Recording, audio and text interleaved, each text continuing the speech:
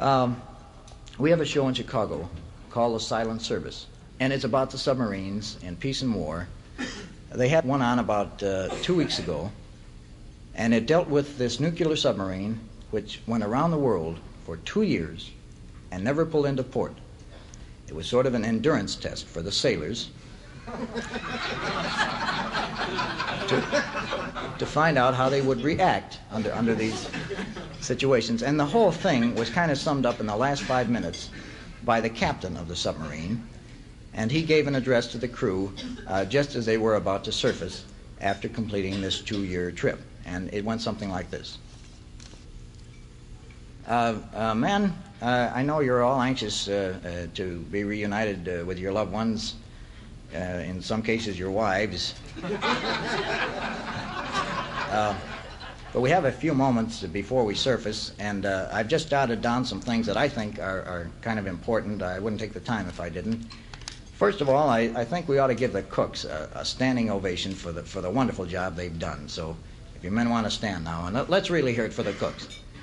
I don't think you men realize the difficult problem it is aboard a submarine to... you men want to stand now for the cooks? Come on now, men, let's let bygones be bygones and hear it for the cooks, huh? Look, man, I'm not going to surface until I hear it for the cooks.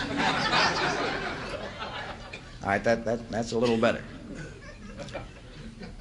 Today, as we add another glorious page to the history of the USS.Codfish, I think it's important that we reflect on some of the past glories of the Codfish. I don't know how many of you men know this, but the Codfish holds a record for the most Japanese tonnage sunk, being comprised of 5 freighters and 15 aircraft carriers. A truly enviable record. Unfortunately, they were sunk in 1954.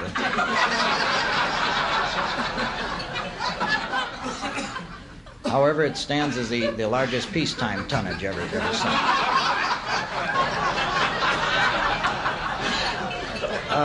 Our voyage has received a lot of coverage in the newspaper, and I'd like to present our side of it.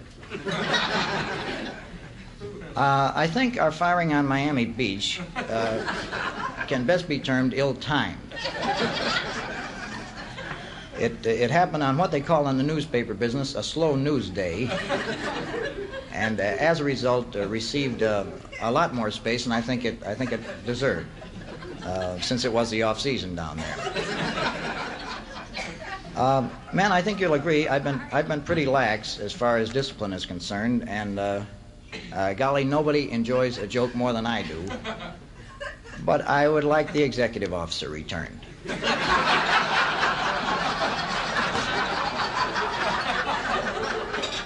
Now, we've looked in the torpedo tubes, we've looked in your bags, and I mean, it's been over 2 weeks, man, and we're just damn lucky that it wasn't the navigational officer or someone real important like that. Looking back on the mutiny, I think a lot of the trouble stemmed from the fact that you men weren't coming to me with your problems. As I told you, the door to my office is always open. I think you know why it's always open. That was stolen. I'd like that returned. It looks like the work of the same man. Since we started the cruise on such a low note, I think it's important that we try to end it on a high note. And to me, there is nothing more impressive in the Navy as a submarine breaks water to see a bunch of sailors in their dress blues as they come rushing up out of